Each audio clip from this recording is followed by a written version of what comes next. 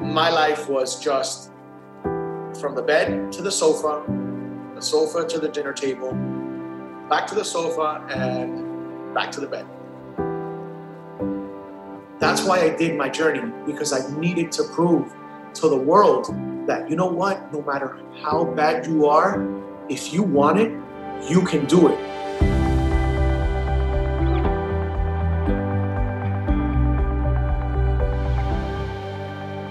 So basically my story started back in, I want to say January of 2019. So I went to the cardiologist. My leg was around my ankle area. It was getting kind of purple. He tells me, hey, so I mean, if you keep on how you're doing, you're dead in 2 years.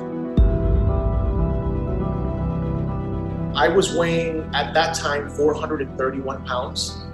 I would shower every other day. I wouldn't tie my shoes. I couldn't tie my shoes. My wife had to tie my shoes for me.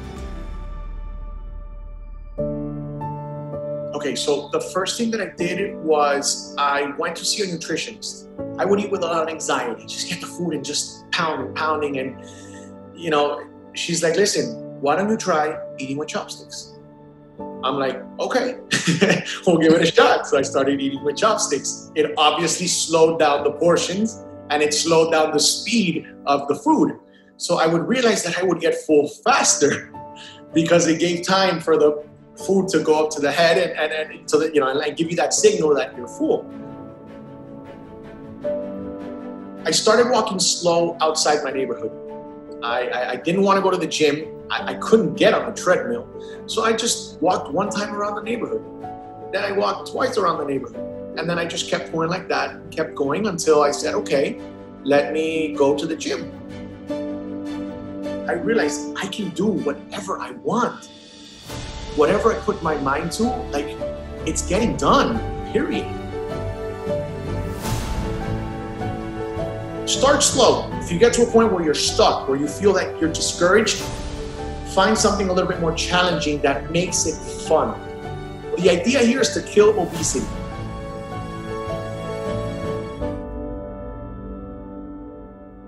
They can't just live off of chicken and broccoli their whole life. Like, there has to be options.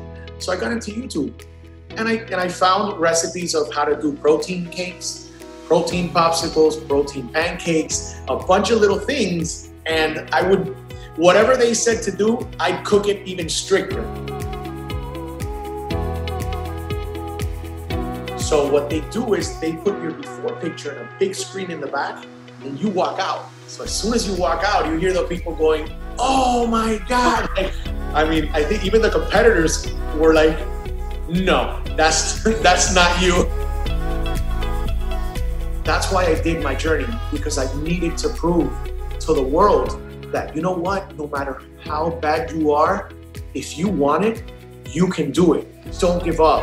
You're worth a million. You know, love yourself and just go for it. And don't stop and be patient.